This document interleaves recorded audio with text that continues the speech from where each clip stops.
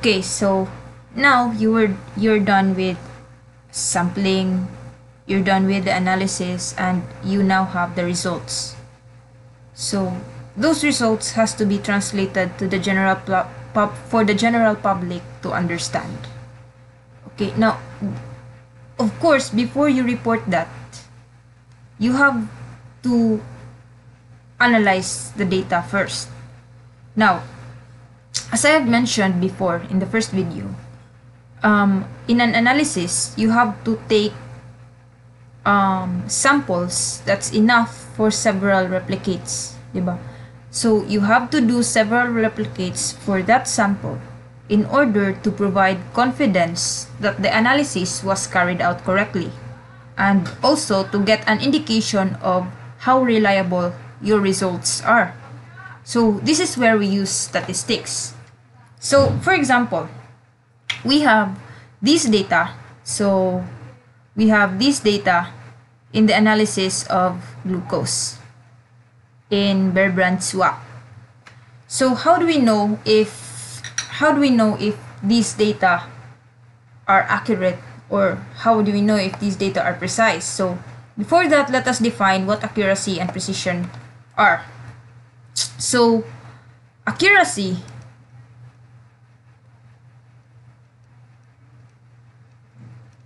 is the measure of, refers to how close your measurements are to the true value.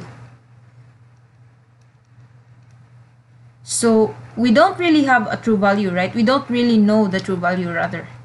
Okay, this is what we are trying to look for, the true value. Okay, but your measurements will give you an idea of what the true value is, but you don't really know it, but you will have an idea based on your measurements and your data analysis. Now, precision, on the other hand, it refers to how close your measurements are to each other. Okay? So, let's look at this figure here. So, this is the usual example and the best example actually to understand accuracy and precision.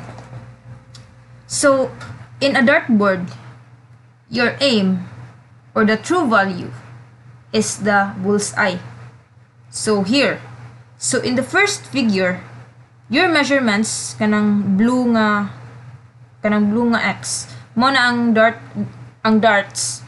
So the darts refer to your measurements, okay? So ang imong measurements are very close to each other, see? Which means that your measurements are precise. And your measurements are very close to the bullseye, which means that your measurements are accurate. So this is high accuracy and high precision. Your values have high accuracy and high precision. Next, in the second figure, your values are close to each other, but they are very far from the bullseye, which means that they are not accurate, but they are precise. In the third figure,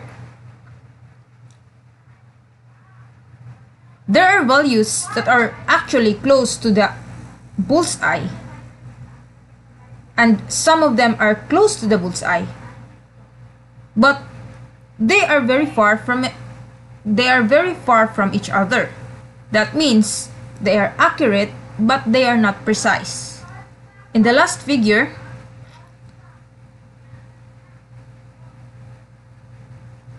nothing hit the bullseye.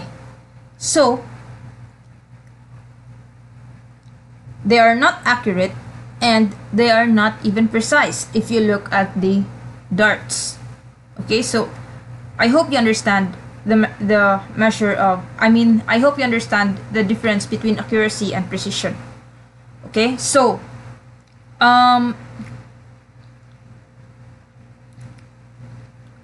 we have several measures. So we have several measures of accuracy and precision, kanang numerical figures to say that it's accurate and it's precise. Okay, so let's define these terms. Okay, so first is the mean. Okay, so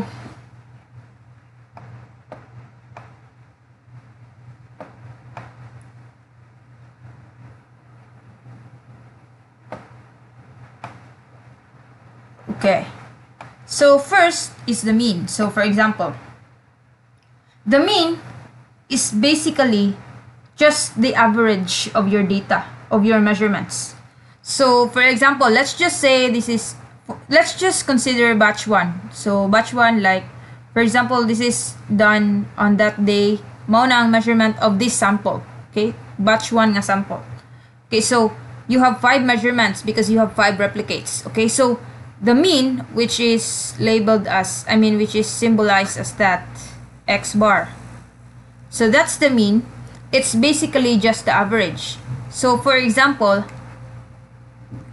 for this one, the average is just 20.50 plus 20.55 plus 20.52 plus 20.50 plus 23.51 all over the number of replicates. So that's 5. 1, 2, 3, 1, 2, 3, 4, 5. So that's 5. So you get here 21.116. That's the mean. Okay? So the mean is basically just the average. It shows the central tendency of data. Okay? Okay, average ba? So kung unsa ang kung asa sila nag-abot, central tendency of your measurements. Next is the standard deviation. The standard deviation symbolized as S. So this is a measure of precision, kung unsa ka precise ang imong measurements. Okay? So this will show you the spread of your data. So kung unsa ka lapad ba, unsa ka lagyon ang imong data, or unsa ka dug-ulon, lagyon or kadug-ulon imong data. Okay? So the formula to compute for the standard deviation is the square root of the summation of x measurement minus x bar, or the mean, squared all over n minus 1. Okay? So for this case, the standard deviation is basically just, so let's first start x, the measurement minus, so let's compute for this first. So for 1, that's 20.50 minus 21.116 squared, then 20.55 minus 21.116 squared, 20.52 minus 21.116 squared, 20.50 minus 21.116 squared, 23.51 minus 21.116 squared, and then you add that. Okay, so you get this summation and you divide it with n minus 1. So here, n minus 1, which means this n is the number of replicates. So minus 1, that's 4. Divide by 4 and take the square root of the whole thing. Okay, so don't forget isud next square root ang numerator o denominator. Dili ra ang numerator ang naka-square root. Okay, so that means you have to compute this first before you take the square root. Okay, so what you get here is 1.338. So actually, standard deviation is, because it's the spread man, diba? Spread of data. That means you have positive and negative standard deviation. So you need to add something to the mean and subtract something to the mean. Mao na ang range kung unsa ka precise ang imuhang data. Okay? So if you see here, this is the Gaussian distribution curve or the normal distribution curve. Gaussian curve or the normal distribution curve. So if you see here, actually, diba, this is the average. This point is the average. Where the average is where there is zero standard deviation. magkadaghan, there mo ni ang number of measurements. So this amount of measurements has ang highest number of measurements kay 0 ang standard deviation, of course, because it's the mean, right? Obviously. And then magkadagko ang standard deviation sa kanang lesser na nga measurements. Okay?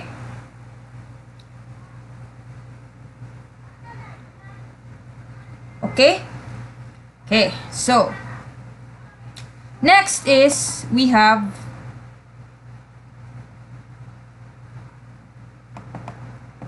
the coefficient of variation. So we have the coefficient of variation. Okay.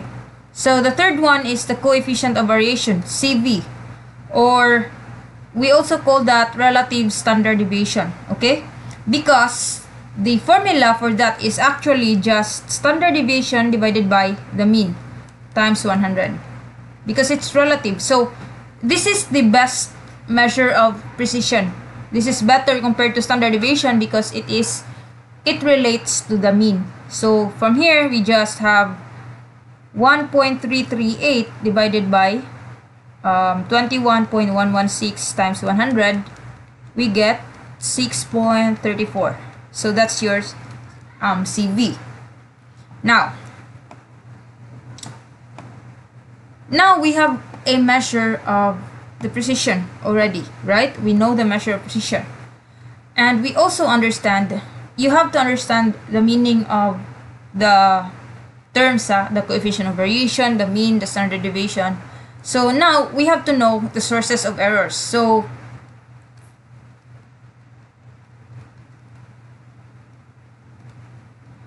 okay, so first source of error is personal error. This is what we call as blunders.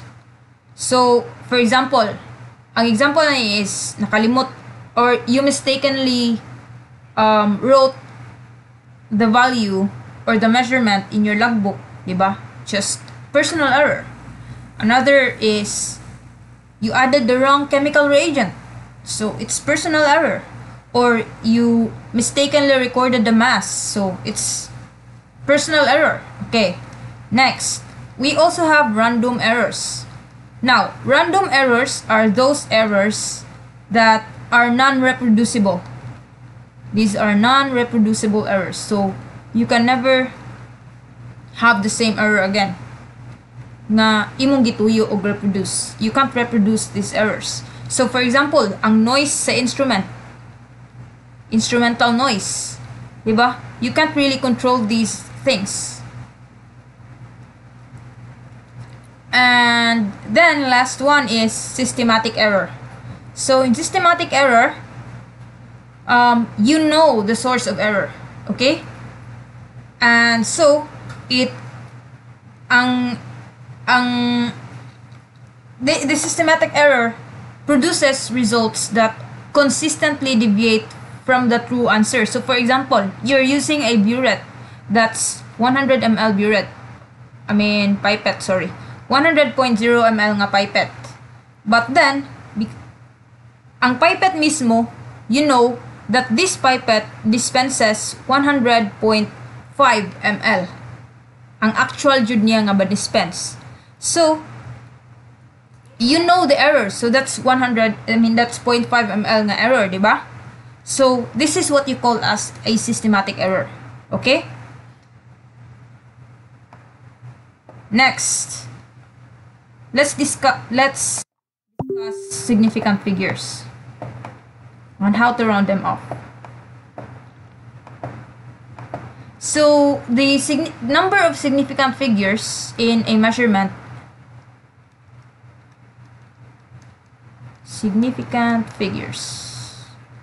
So, the number of significant figures in a measurement is determined by the standard deviation. Okay? So, a final result is reported to the correct number of significant figures when it contains all the digits that are known to be correct, plus a final one that is known to be uncertain. So basically namagoy some like flask baron class, some instruments or flasks gives results that have a specific number of accuracies, figures of accuracy.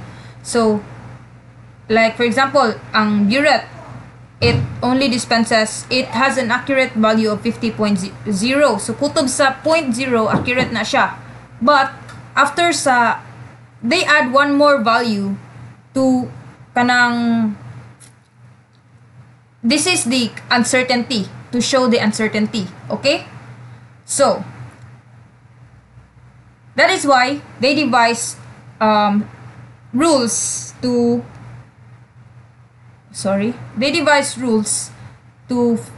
know the significant how many significant figures you need to retain in your calculation or in your measurement.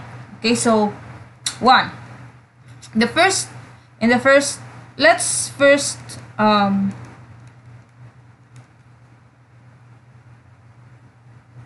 do multiplication and division. So for example,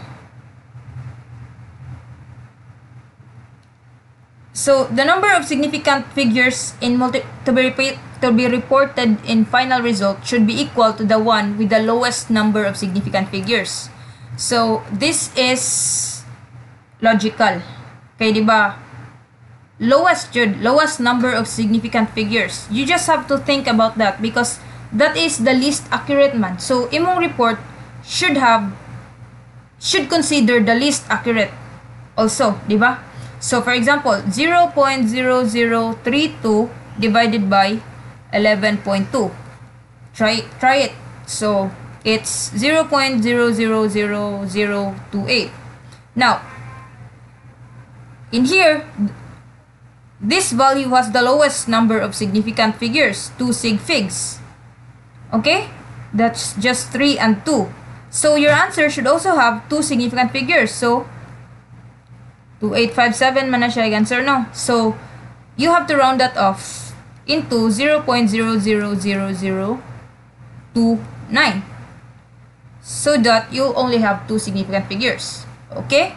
Now, how about if you have 10 raised to the power of negative 3.9 times 10 raised to the power, 10 raised to the power of negative 1.12.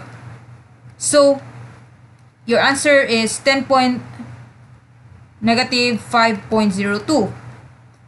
But then, the lowest number of significant figure is 2, 3.9, diba? This has 2 significant figures. So, you should convert that into 2 significant figures. That's equal to 10 to the negative 5.0. Okay? Now,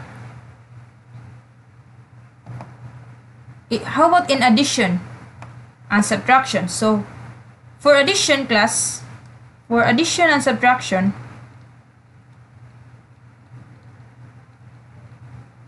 okay, for addition and subtraction, the lowest, let's just show this as an example.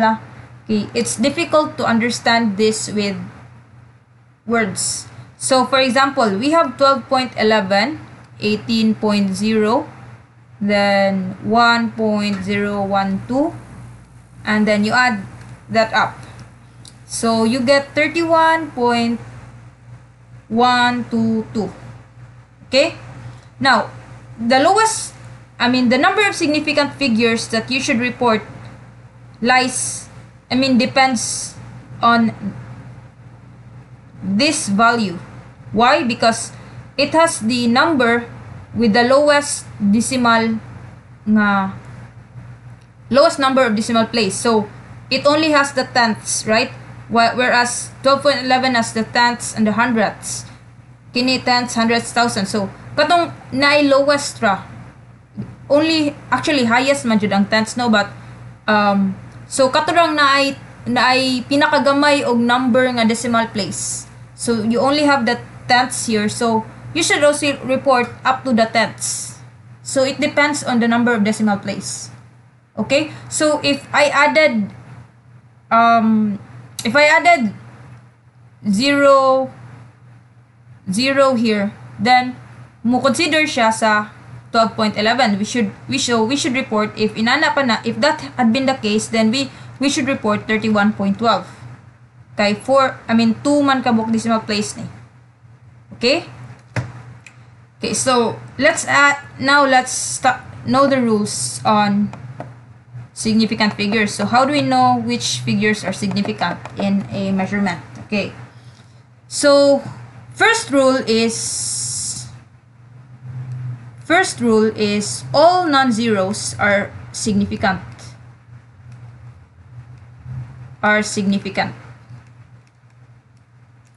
Okay? So for example, 6,575. You have 4 sig figs. If you have 0.543, you have 3 sig figs. Number 2. So remember, all non-zeros are significant, okay? Now, number 2. Any zero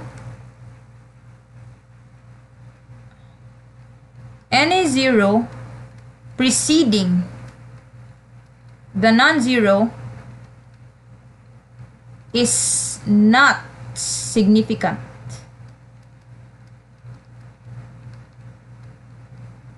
So for example, we have 0.005. These zeros are not significant, so only 5 is significant, sorry. That's 1.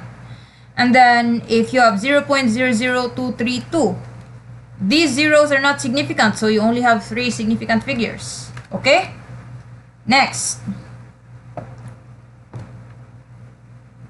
Zeros between 2 non-zeros are significant. So this is what we call as sandwich zeros are significant.